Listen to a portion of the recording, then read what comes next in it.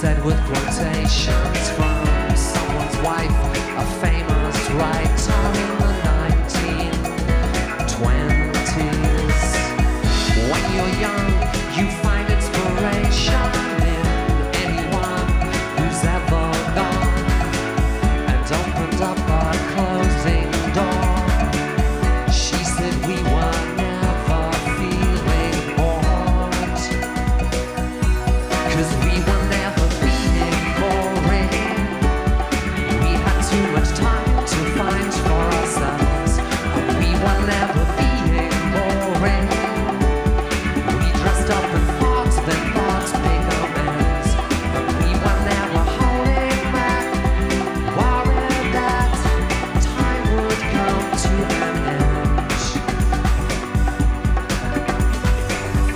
When I left, I went from the station with a haversack and some trepidation. Someone said, if you're not careful, you have nothing left and nothing to care for in the 1970s. But I sat back and looking forward, my shoes were high and I had scored.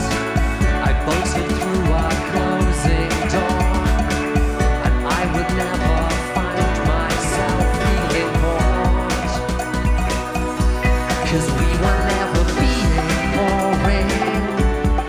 We had too much time to find for ourselves, and we were never being boring. We dressed up and fought, then fought make amends, and we were never holding back, worried that time would come to an end. We were always hoping that, looking back, you could always rely on a friend.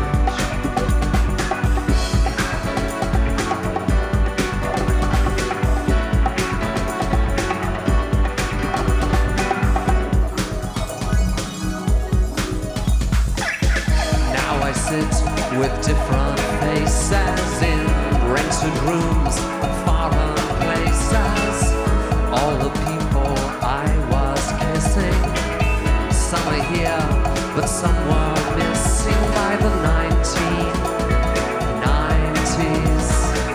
I never dreamt that I would get to be the creature that I'd always meant to be.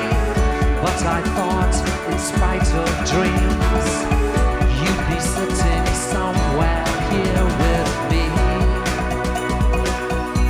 'cause we were never being boring. We had too much time to find for ourselves, but we were never being boring.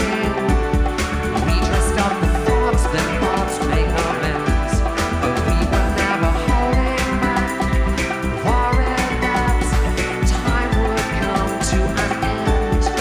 We were always hoping that, looking back, you could always rely on a friend. But we were never being boring. We were never being bored, 'cause we were never being boring. We were never being bored.